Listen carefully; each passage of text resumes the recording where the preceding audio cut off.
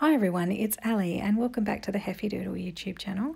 Today I have a fun little window card to share with you with a surprise on the inside, which is the other side of the window. And I'm going to also share with you some of my current favourite tools and a hack or two as well today, which I hope you find useful.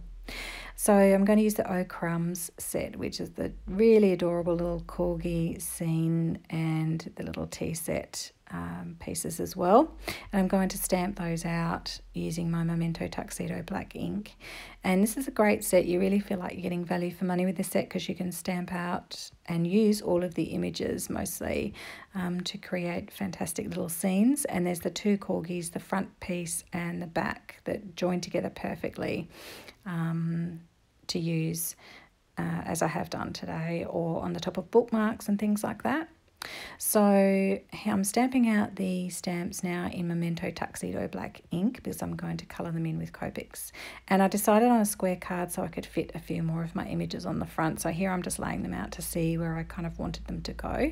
And I've used a framelit die to cut the window. I've used Heffy memo tape to mask off the bottom of my card, and I'm using the Unbelievable stencil to create a wallpaper look for what's going to be the inside of the house.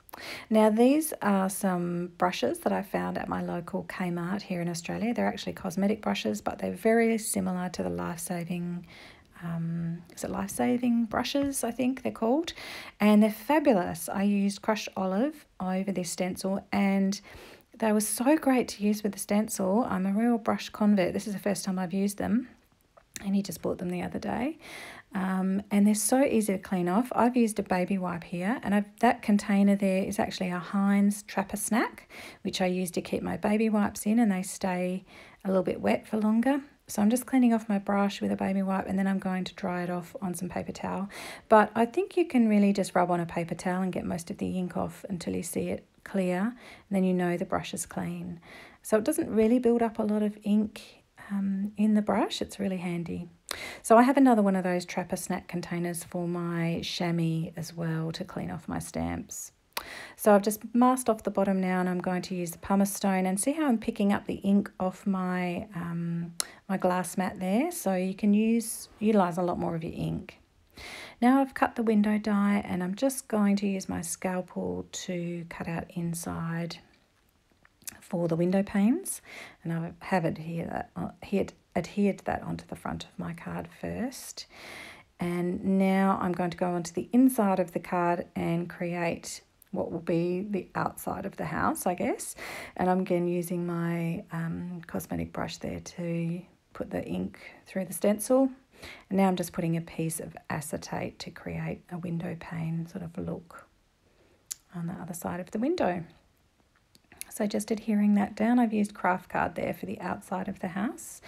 And I have coloured and cut out all my little dogs and the tea set. And I also used a post box from the Yappy Happy Mail set for the inside of the card for that little dog to be standing on to peek through the window at the other corgis. I did end up putting another crown on that dog in the window, and I also stamped out a couple of sentiments from the set and embossed them in white on black card. And then I adhered them onto the card. So there's a little corgi on top of the post box, and very cute. And I also adhered that second sentiment on the inside. So I hope you enjoyed the card. Thank you so much for joining me, and we will see you again next time.